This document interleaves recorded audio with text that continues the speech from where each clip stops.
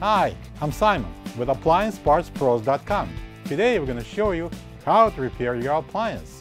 Are you ready? In this video we'll show you how to replace the middle spray arm bearing in a GE dishwasher. It's going to be a very easy repair, should only take a few minutes to show you how to do it. For this job we're going to need a 1/4" nut driver. When you open up the package, you're going to get a new middle spray arm bearing. The middle spray arm bearing allows for a smooth rotation of the spray arm. A worn-out middle spray arm bearing may reduce the rotation speed of the spray arm, or else the dishes won't come out clean. Let's start with opening the door. Pull out the upper dish rack. Using the 1/4" nut driver, take out the screw and remove the spray arm bearing and the spray arm.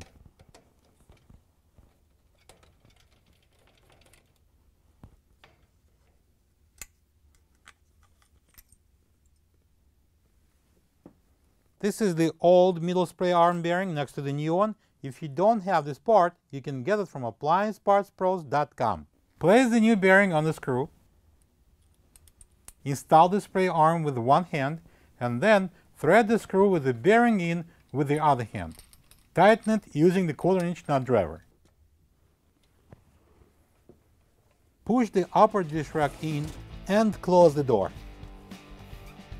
Looks like we're done with the repair. No more dirty dishes. Thank you for being a part of another successful repair brought to you by AppliancePartsPros.com. For any of your future appliance repair projects, please check out our other repair videos available on our site, on Facebook, and on YouTube.